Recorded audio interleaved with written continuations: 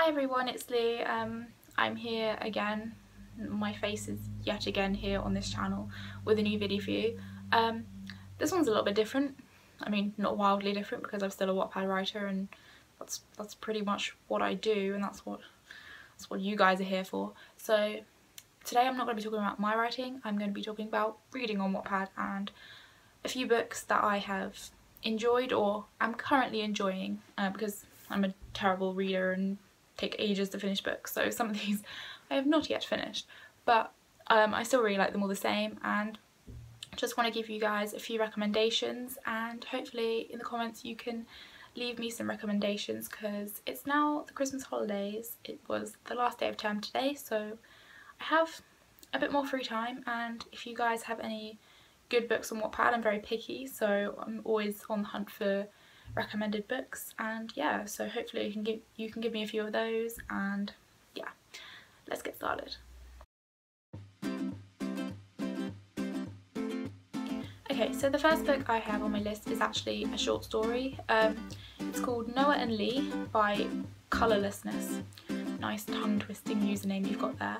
And I swear it's not the only reason I like it. It's not because they have the same name as Lee, although it is very rare for a protagonist to have the name Lee, and obviously, yeah, you won me over with that. In all seriousness, I really like this book.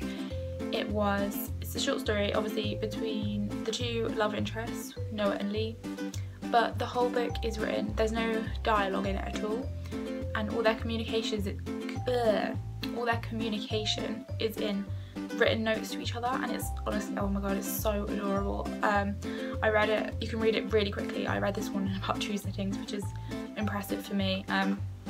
Just so cute. You're just rooting for the couple the whole time. So yeah, if you're looking for like a light-hearted quick read, I would definitely recommend that one. And the second book I'm going to talk about is called Currents by Tessa-X. I feel like you've probably seen this one because this one was very high up on the What's Hot list. So I feel like you're probably already familiar with it, but if you haven't read it, you should definitely read it.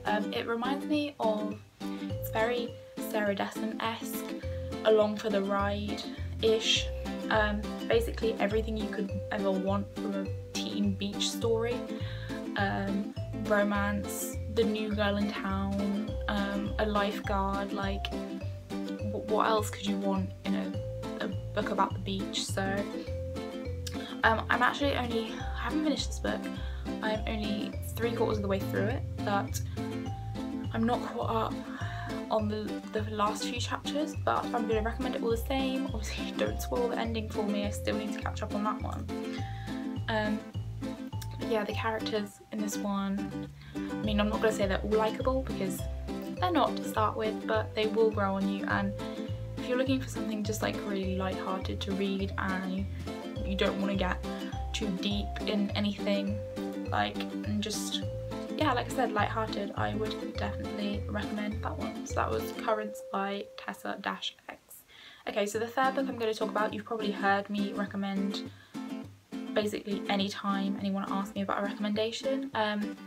It is by my good friend Lydia, who goes by the username JustLyd on Wattpad.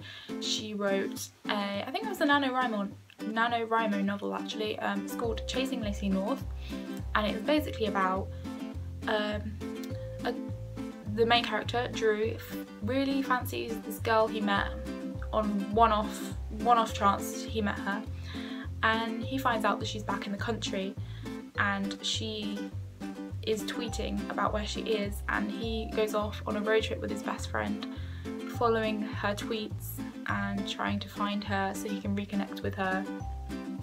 But some pretty major things happen along the way. It doesn't end the way you think it will. And it's just one of the most well-written books I've ever read on Wattpad. And yeah, written by Lydia, so of course it's going to be good. So I had to include that one. So Chasing Lacey North by JustLyd. Definitely go with that one.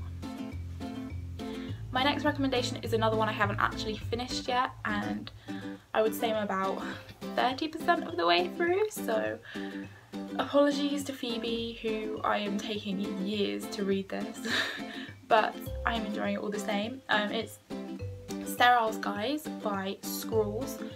It's an adventure one. This is a little bit of a different genre to the other ones that I've mentioned.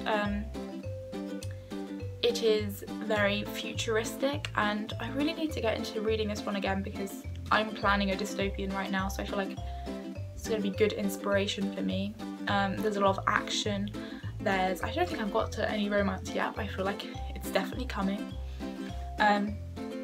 Again, just impeccably written, just crazily good, and just so different to anything else you'd find on Wattpad. So I would definitely recommend that one if you're a little bit tired of like the teen fiction romancy stuff that I've just spent this whole video recommending. So if you're looking for something a little bit different, Sterile Skies.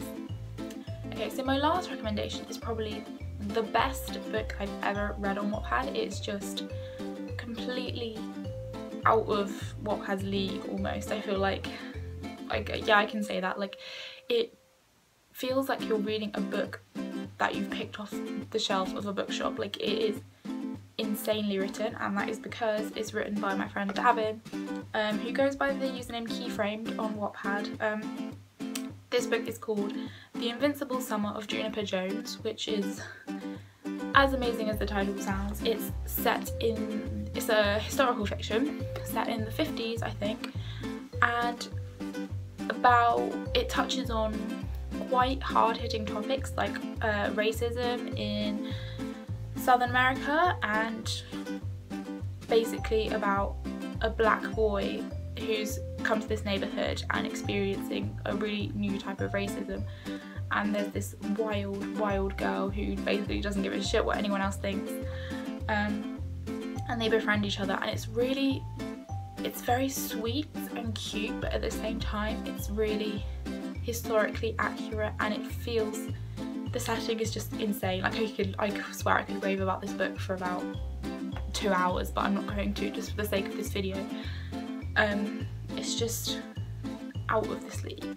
Like, yeah, if you haven't read this book, I don't think it's completed on Wattpad, but I feel like it is very near to being completed. But Davin just, well, she deserves like millions and millions of reads on this story because it's just insane. So if you haven't read that one, you are missing out, and you should go read it right now. Okay, so that is all the recommendations I have. I intended to keep this video quite short and sweet because I feel like I've uploaded a lot of long videos recently. I hope that you go check out at least some of those 5 recommendations that I've given you. Please leave me, like I said at the start of the video, please leave me some recommendations in the comments, because I really want to read some more things on Wattpad, but I just don't know where to find them basically. So yeah, if you've read a good book lately, please leave it for me. Any genre is fine, like I'm willing to give anything a go. So yeah, hopefully I should be coming up with some more videos for you in the near future. The Wattpad meetup is this Saturday, which is 2 days time, and I am intending to vlog it. My other one got muted because I used a copyrighted soundtrack, so I'm hoping to find a copyright free one this time, and actually it will stay up and you guys will be able to watch it. So definitely look out for that coming in a few days time. You get to see everyone, the Wattpad, all the British Wattpadders, so I'm really excited for that. And yeah, that's really all I have to say for this video, so see you in the vlog, I guess. Bye!